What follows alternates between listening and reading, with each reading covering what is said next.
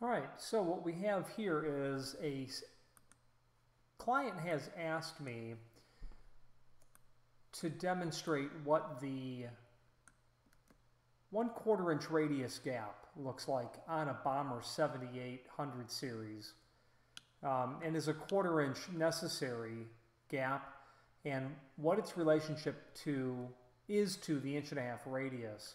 Well, I have a door drawn here, and it is 1 3/4 thick, 1.5 inch radius, and I've got a 1/4 inch margin that's there.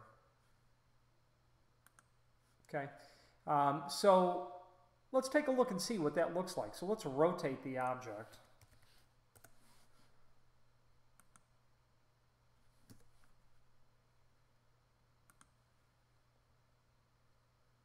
Okay, so that's what the object looks like as it rotates through. Let's copy.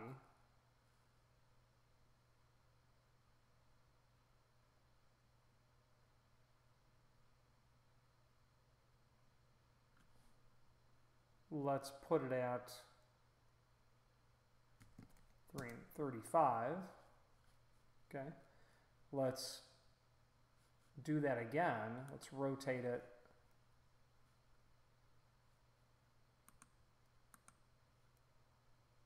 I rotate, select, enter, give it a center point.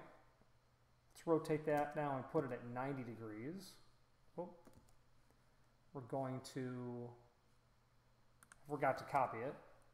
Rotate, select the object,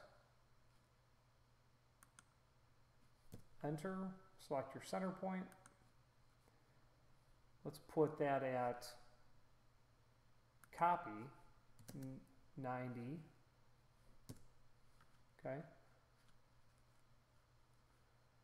Now the important thing is, let's pull some of these off. Let's leave this one. All right, let's rotate.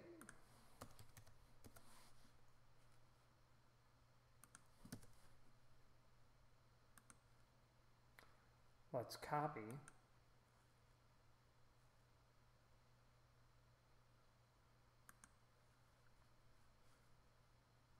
Now, what you're seeing here is that it doesn't really encroach into the space at all. And as I demonstrated it earlier, we measure inside of here, we've got a 1/4 inch. We measure that.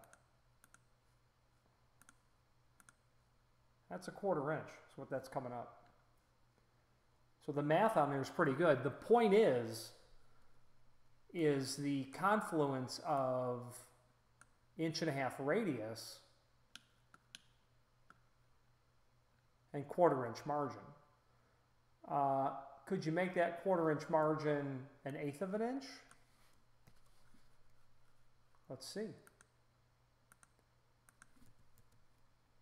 Let's take our jam. Let's just squeeze it in so that it's 1/8 of an inch. I've got it snapping. So now let's measure. It's 1/8 of an inch. Let's take our object, let's rotate it.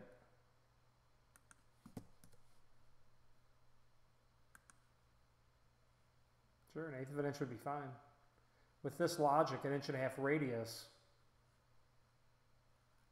a 1/16 of an inch would work as well. Okay, there you go.